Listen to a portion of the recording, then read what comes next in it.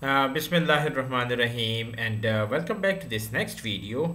And this is another video in the series of videos on PubMed.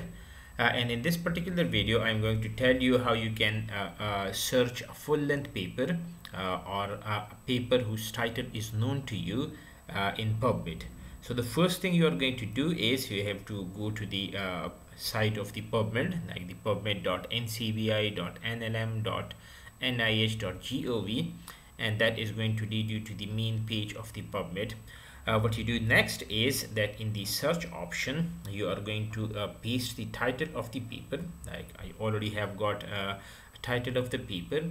So when I type that in the search box and I click the search option, I'm going to get that particular paper in the PubMed. So if you see this, this particular page is going to give you like the title of this particular paper, the authors who have contributed to this paper.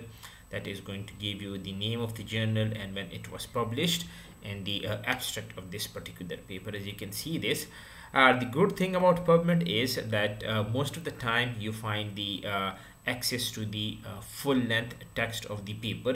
For example, if you look at in this particular case, you can see that there is free full text which is available at the PubMed Central. So when you are going to click that, that is going to give you the whole paper, and you can actually read whole of the paper.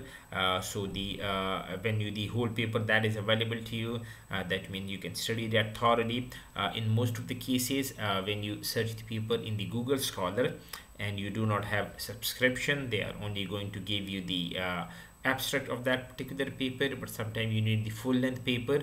So the PubMed is giving you this particular advantage that in most of the cases, not all of the cases, but in most of the cases, the full length paper that is available to you.